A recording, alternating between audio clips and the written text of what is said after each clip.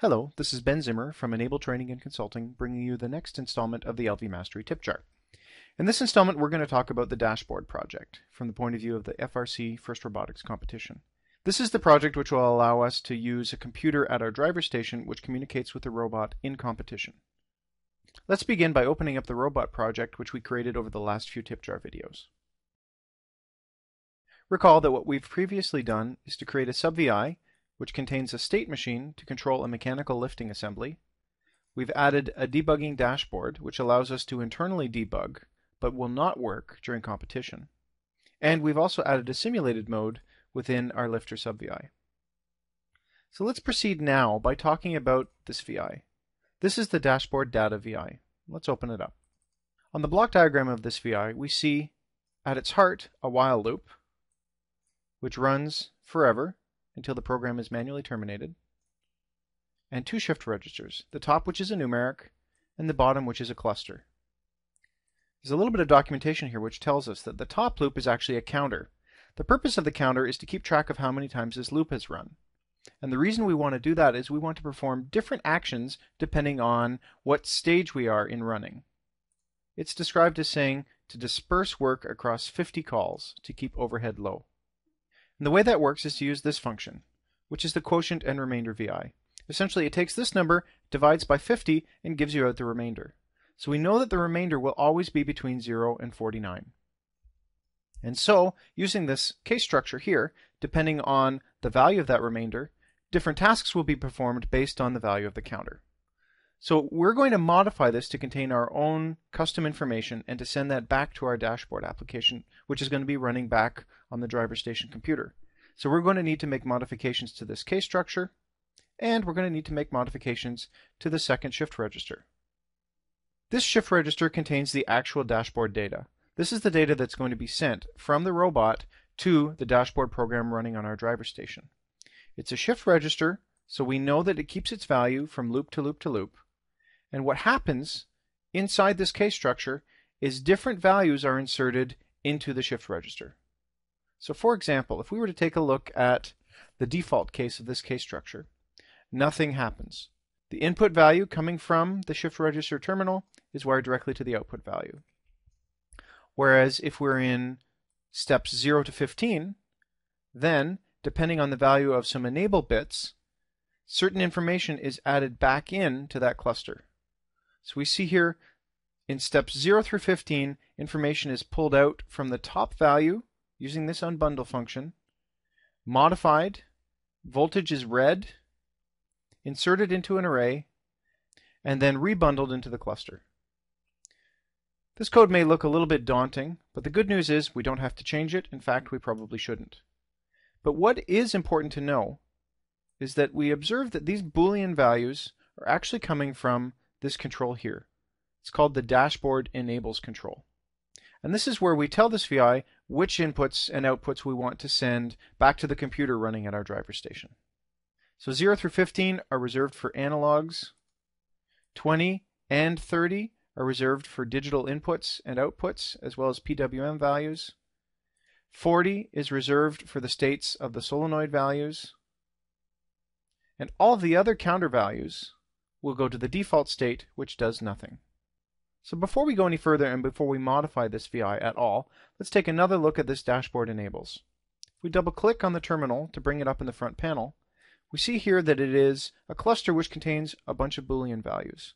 And here is where we can turn on or off whether we want this information to be sent back to the dashboard project. If we return just for a very quick second while we're on this topic to the robot main VI, we see that although it's an input wired to the front panel, by default there is no wire connected to the dashboard enables. What that means is, unless we wire something here, this will use the default value as defined by the VI itself. So if we're going to leave the architecture alone, what we need to do, whenever we need to change these enables from their default values, is to be sure that we save these default values. And the way to do that is you right-click on the edge of the control, Data Operations, make current values default, and then save. And if you do that, you'll ensure that these values will be remembered every time that the robot program runs. So now that we've talked about the default behavior of the dashboard, we don't need to do anything more unless you want to make changes and add custom data back to the dashboard application. And I think it's probably pretty likely that you will. If you want to debug the states of your state machines, you want to watch what's going on in your robot, if you have any other parameters that are being tracked that you want to be able to watch in the driver station. So let's return to the block diagram. Remember that dashboard data is being contained within our shift register here. And if we want to add custom information, we need to edit the data type of this dashboard data. So luckily, when we right-click on this indicator here, we see that it's a typedef. So if we open up our typedef, we see by default all the PWM, digital, analog, and solenoid values. If we want to add some custom information, we just need to bring it into this typedef. So let's add a couple important internal values from our mechanical lifter that we built in the previous videos. So let's go back to robot main, then to our lifter sub-VI. Take a look at the block diagram. And remember that what we're outputting from this shift register is being put into the lifter typedef global. So all that information is being placed in the global specifically so that we can take a look at it back at our robot main in our debug dashboard. So if we want that same capability in our driver station dashboard, why not make some of that same data available inside our dashboard typedef?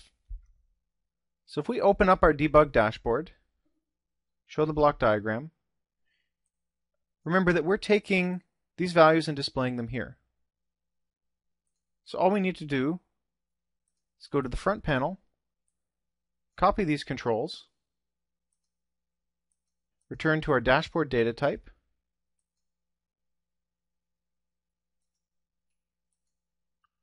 and paste them in.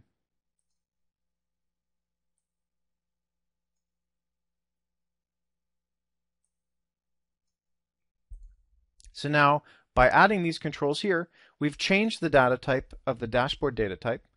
So we apply changes, save and close this typedef, and go back to our build dashboard data. So we've done part of the task. We've added the extra data we want into the data type, but we haven't written it anywhere. So what we need to do is modify this code by adding a case where we're going to write that data into this shift register. So why don't we take a duplicate of our default case, which by default will take the first available undefined numeric value, which is 16.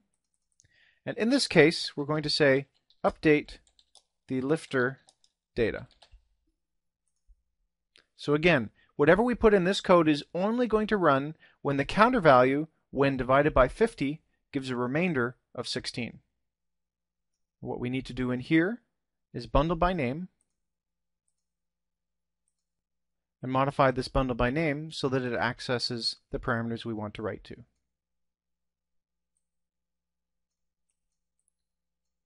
So the only thing left to do is actually get those parameters.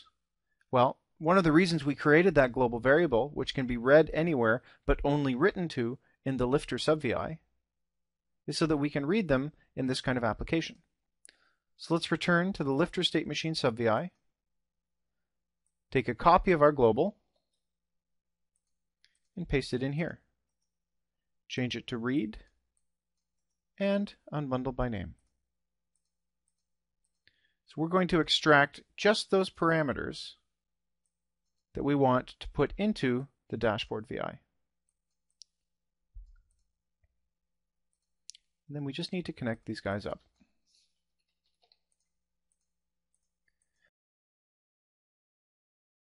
A natural question would be, why didn't we put this entire global variable into our dashboard? Well, that's certainly a possibility. You could do that, but you want to minimize the amount of data you put into this dashboard control, because that data is going to be sent from the robot to the program running at our driver station as often as possible. So you want to minimize the quantity of data. If it's not really required, for example, the device references for all the switches and motors are really not of any value back in the dashboard application. However, the values of the sensors and maybe the internal state of the lifter certainly are.